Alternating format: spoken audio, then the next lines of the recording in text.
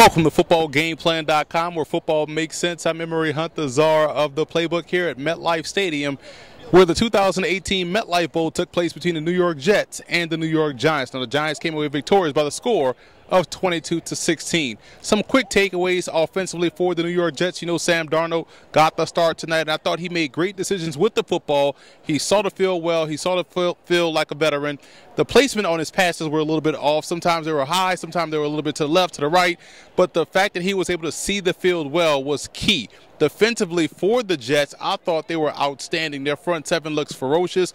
The run fits were where they need to be. They're really slowing down the Giants' run game, essentially making them one-dimensional in the first half, where the starters were playing most of the snaps. Now, on the flip side for the Giants, offensively speaking, Eli Manning was able to connect deep down the field with Cody Latimer, who I thought played a phenomenal game.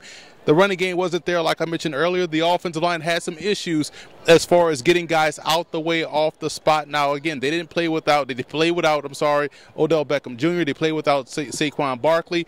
But what they had to do was try to find ways to generate offense without those key players out there on the field. Two guys that stepped up, like I mentioned, Cody Latimer and also Sterling Shepard did a great job today getting open, finding open space, and making some receptions. I want to say Sterling Shepard had 7 targets. He caught all 7 passes. Defensively for the Giants, they really had some issues on the outside versus the running game, the outside run. I thought that's where the Jets really had their way with that Giants defense. They couldn't set the edge versus the run and funnel things back inside, and had issues in stopping the run. That first drive, the Jets really ran the football down the field, and Bilal Powell ended up punching it into the end zone for 6. But overall, I thought this was a very good defensive game because the Giants defense had their success against the Jets running game after that first drive. So again, good defensive front seven play. Offense was a little bit inconsistent without their stars, but we'll see. This was a tune-up game for both teams, as we'll see in preseason game 4.